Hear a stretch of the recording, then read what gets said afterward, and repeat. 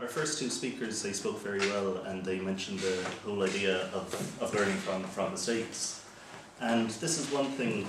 I teach a number of short-term intensive week-long courses, and on the first day of the program, we always give the students a list of 7 different principles that we will follow during the program. One of those principles is learning from your mistakes, so we actually ask the students to make mistakes during the course.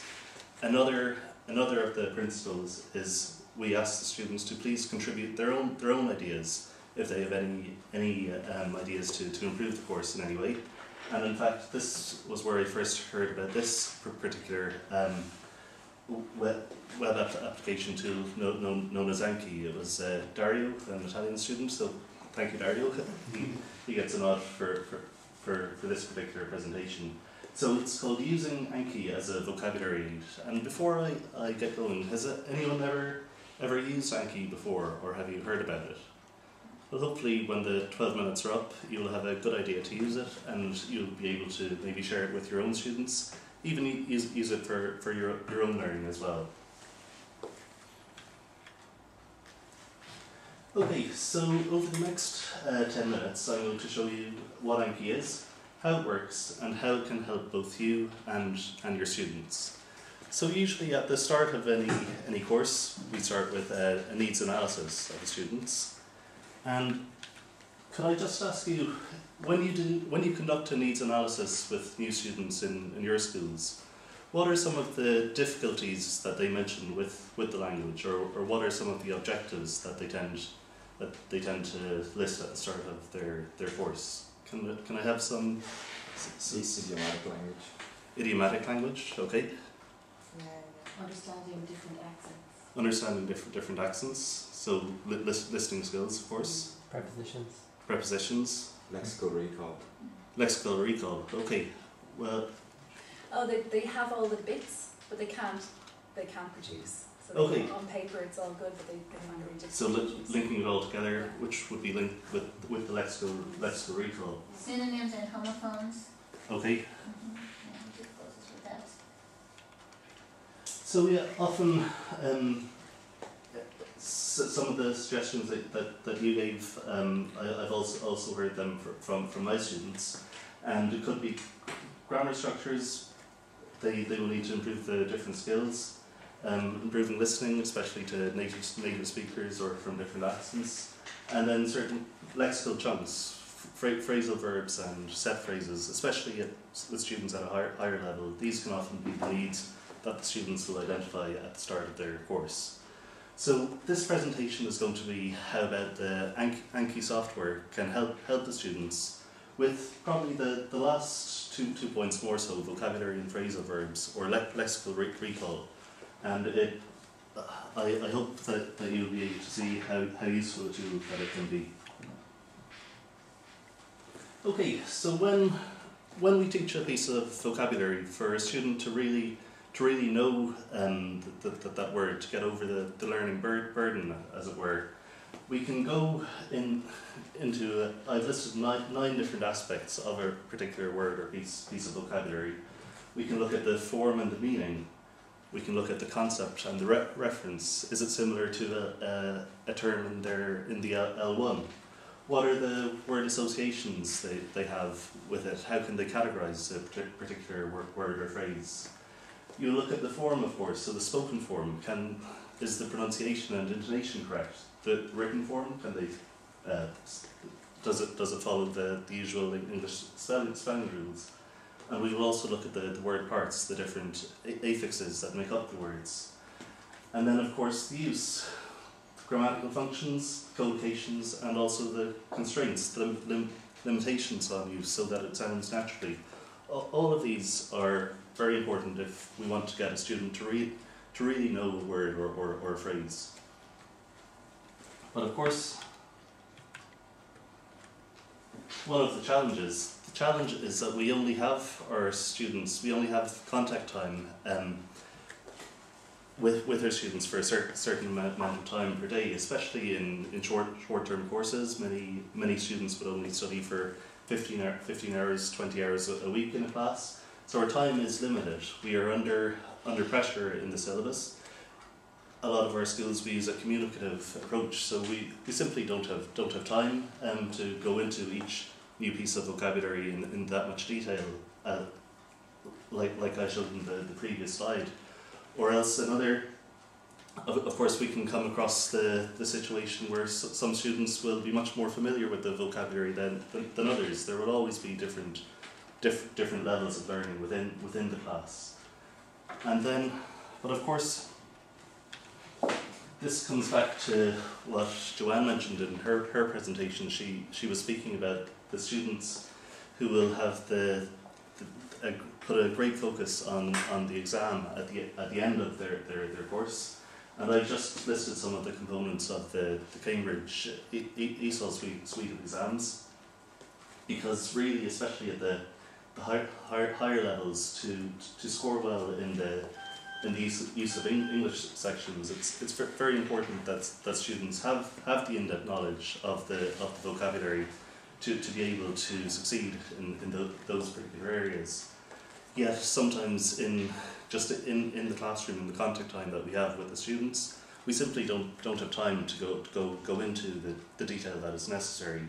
So that's where independent learning on behalf of the students comes into play.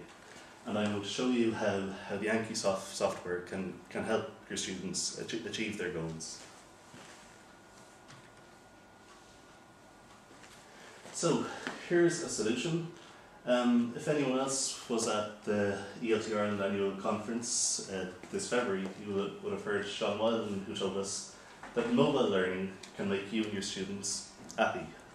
Okay, sorry, but basically I did notice here in Atlantic Language Galway that you have a no mobiles in the classroom policy, but in fact nowadays it's important that we do embrace mobile technology, because this is what our students use all the time, and if we can facilitate learning in an app, why not embrace it? Why not allow our students bring the tools with them so that they can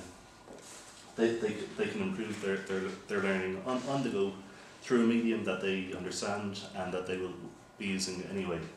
So I'm going to talk to you about the Anki Droid flashcards.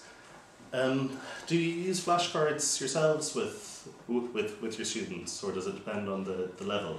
It depends on the level. Sometimes you use with elementaries and Yeah. pre-intermediates. Exactly, and for me, before I discovered this software, I would have only considered using flashcards with those lower level students. But I think the beauty of the software is it's very flexible, and you can adapt it to students of any level. In fact, they aren't just used for language learning, but they're used across the board in any subject that requires memory recall and language. There will be vocabulary gaps, which will impede the communicative process if that lexical recall isn't there. So they can be used in anatomy, students studying for law exams. It's not just language, but over the next couple of slides I will show you how you can apply them to your language teaching. Okay, so what are Anki flashcards? Anki is a program which makes remembering things easy, and it is based on two simple concepts.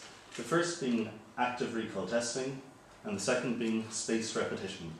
So I mentioned earlier on that our time with our students is limited, so of course we can encourage students to read widely, to watch English language television programs and listen to the radio, interact with native speakers as much as possible.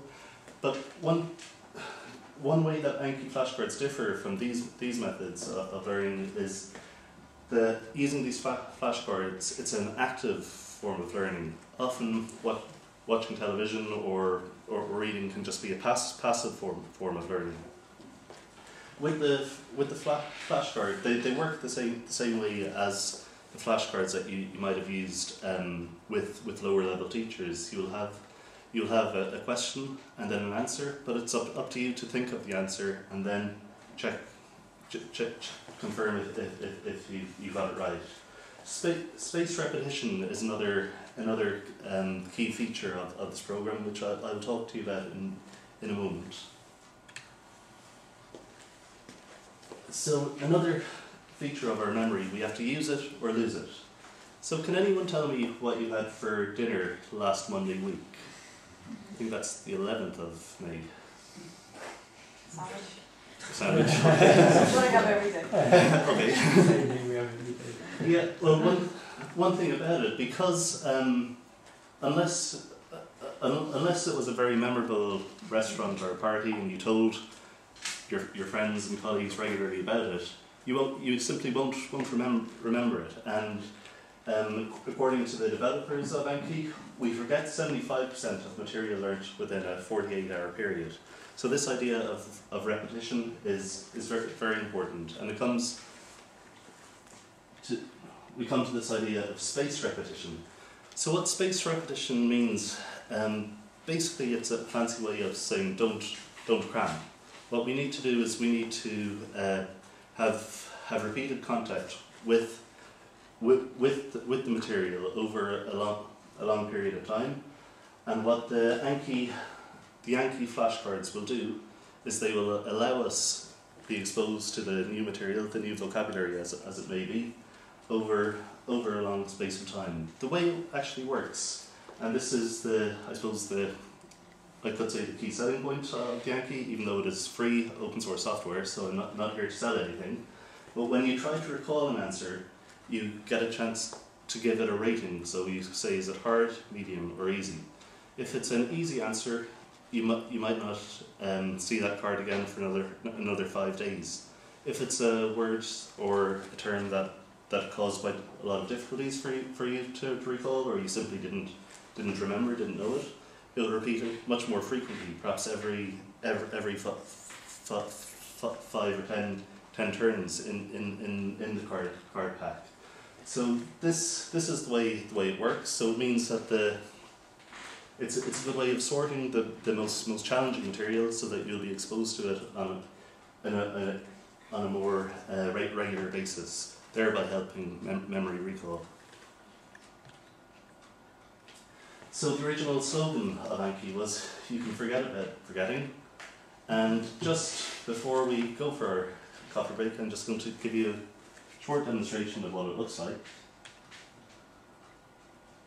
Basically, it's open source software, and there are many educators and learners who put together databases of these cards in a host of different subjects. So we have languages along the top, and then other subjects in the second category.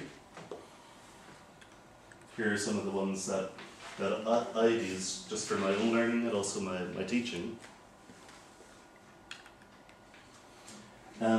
Here is a pack that I downloaded with idioms and phrasal verbs. Often the areas that can challenge our B2, C1 learners bring up. The student will have this displayed on their smartphone. They will have to try to recall the definition or maybe a sentence with bring up. And then they get the meaning and maybe an example. And right here we have the red, green and blue options. So you simply categorize how easy was it for you to recall that definition. And then this will automatically sort it, so you'll either get that definition again frequently or less frequently, depending on how hard it was. So just some of the advantages: it helps with self-directed learning and memory recall. There are hundreds and thousands of databases that you can download for yourself, or, which can be much more useful, you can create your own content as well.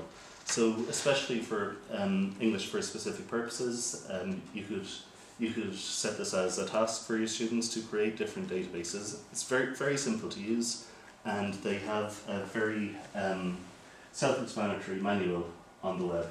So the resources, the Anki Flashcards, you can get it on the Android or iPhone app. There's a very clear manual online, and James@englishweek.ie is my email address if you have any other questions about it.